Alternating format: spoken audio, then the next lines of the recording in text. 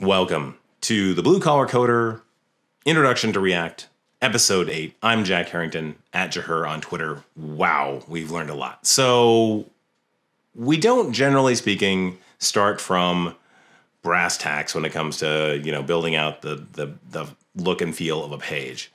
Most of the time, we're going to use a component library. So that's what we're going to do in this video. We're going to use the Material UI component library and give ourselves a nice look and feel right out of the box.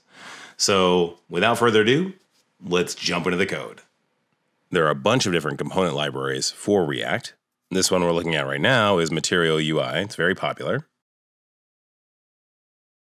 There's also shards. One just came out recently from Adobe called Spectrum. And that is just a very small sampling. For this, we're going to use Material UI. So here are the installation instructions. We just need to install Material UI core. I'm going to copy that. And then I'm personally going to use yarn add and Material UI core. Now I'll start the server again.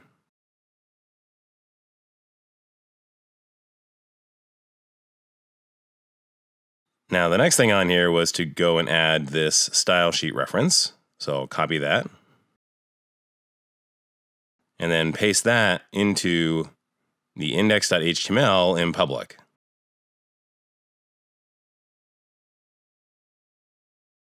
And it goes in the index.html because that's the container template HTML. Now there's a whole bunch of components. There's components that cover everything, but for this, we're just going to try out button. So I'm going to copy the import line here. And then paste it into our code.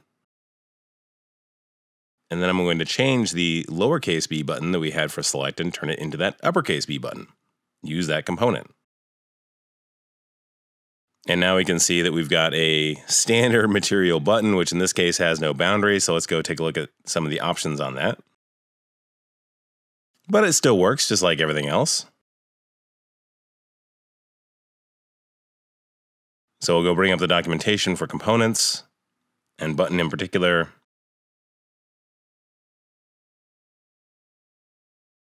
And that primary one looks pretty cool, so let's give that a try.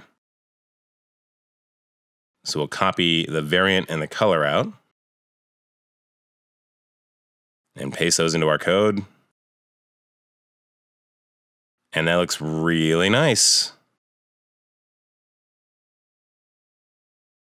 But it's not quite right. In Material UI, there is a baseline CSS. So let's go over to our index.js file and then import from Material UI core.